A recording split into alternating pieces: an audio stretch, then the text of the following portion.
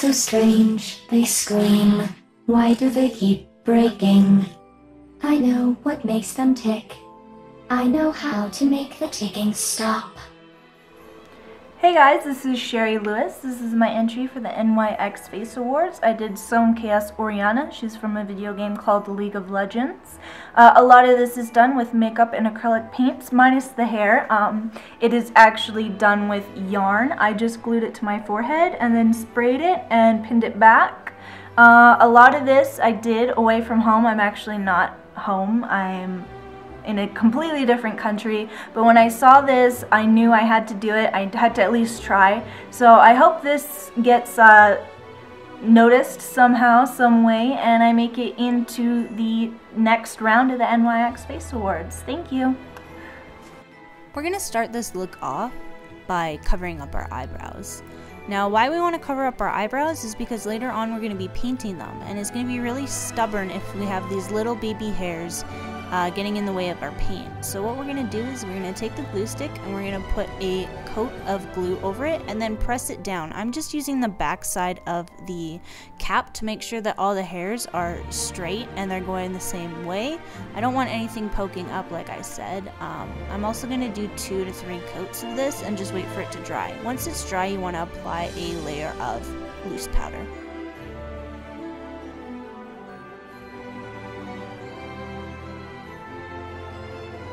The next thing you want to do is apply a very light color. I'm using 110 Fit by Maybelline. I'm actually really pale, so this is basically my skin tone color. Of course, if you don't have one and you can't find it, you can always add white to your cover up.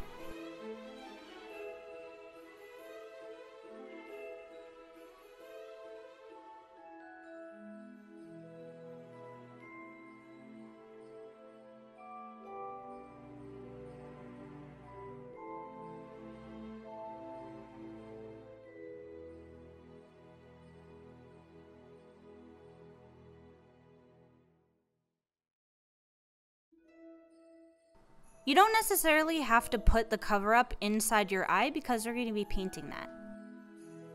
Once you've applied your cover up, you just want to take a white pencil liner and draw around your eyes. This is going to be your guideline for your stitches. For the stitches, all I did was took a lime green acrylic paint, and what I'm going to be doing is painting thin lines along my eye sockets. They don't have to be necessarily the same, just try to even them out on both sides though.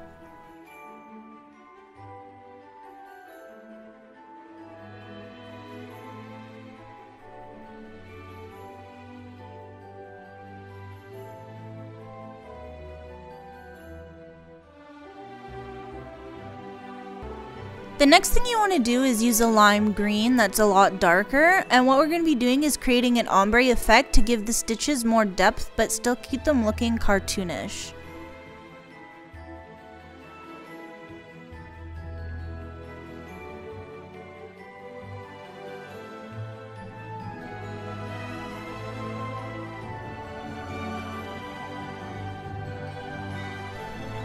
The next step you want to do is take a liquid eyeliner or even a gel liner. In this case, I'm using an acrylic paint, and we're going to be outlining the stitches.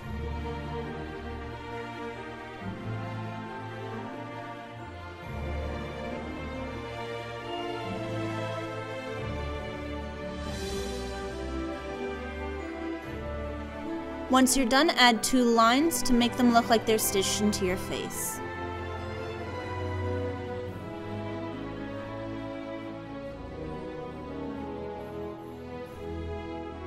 It should look something like this once you've done it all on each side.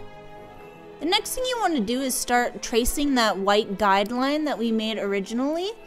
That's going to be your baseline for the eye sockets.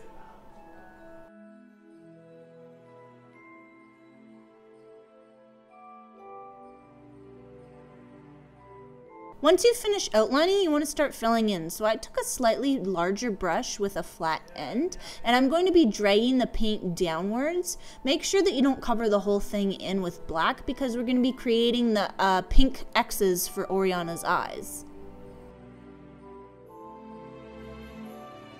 Now we're going to take a baby pink and we're going to be creating X's in the middle of the eye socket. These are going to be later on ombreed and outlined.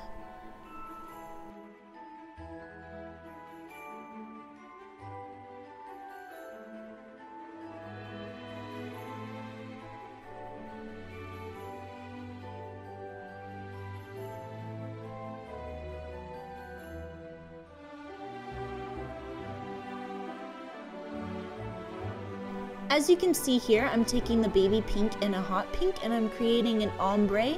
This is going to create definition in the eye.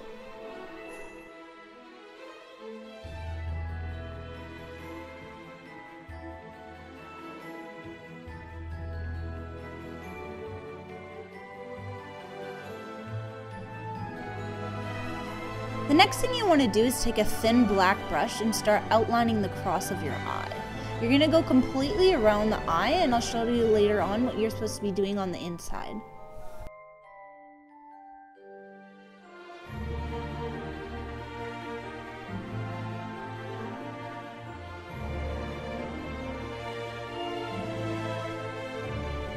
So you can see where I did the cross. Of course I messed up a little bit, so I'm just filling in the rest of the eye while that dries so I can go back over it and fix it up.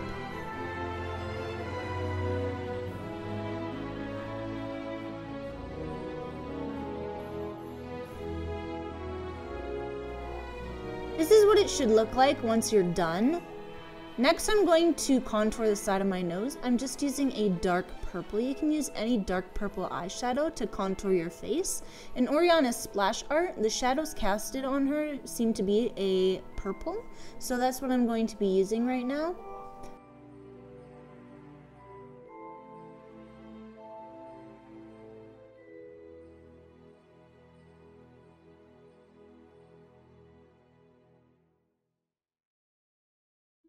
Once you've finished contouring the side of your nose, you just want to go with a little bit of purple and spread it out from the black circles that you made around your eyes. This is going to create a little bit of depth and also make the eyes look a little bit better. For the nose stitches, Orianna has a few small stitches on each side of her nose, so I'm going to create 4 small stitches using the same effect that I did on the eye.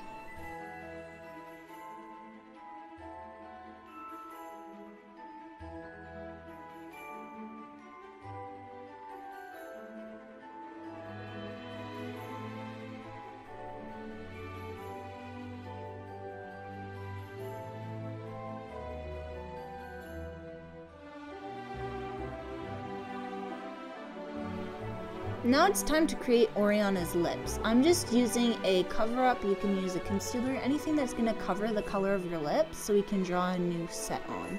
Now I'm going to do some baby doll lips, and I'm taking Candy Yum Yum by MAC. You can take any bright pink Barbie looking lipstick and apply it in the shape that I'm doing right now.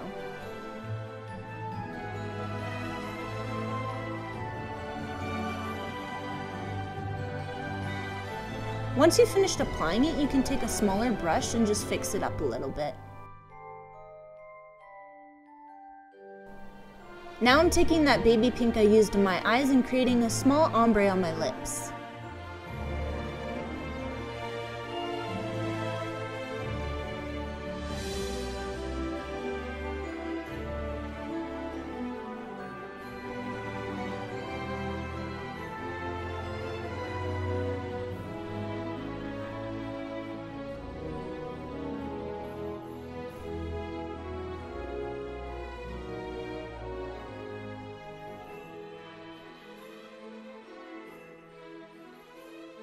To make my lips look more cartoony, I'm adding a little bit of purple on the outside and outlining them and then bringing it in to make a slight ombre.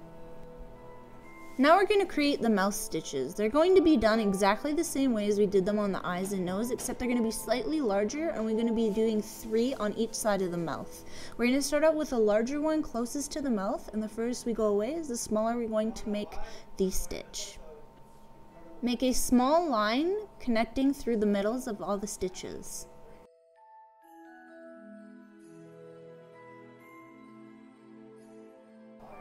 Now I'm going to take the black and start outlining my lips. I'm actually going to put a little bit of black to make it look almost like there's a cloth space in between my lips, and I'm just painting directly on the natural shape of my lip.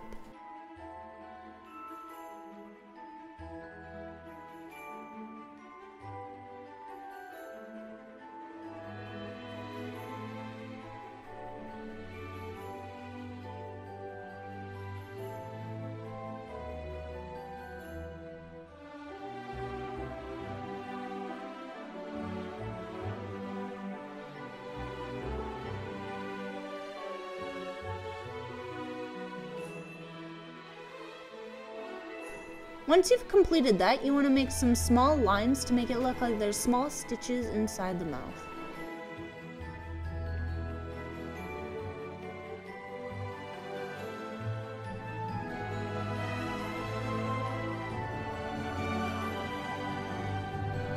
Now I'm going to take that same purple and I'm going to slightly contour the temples of my head, the hollows of my cheeks, a little bit of my cupid's bow, underneath my lip, and on my chin.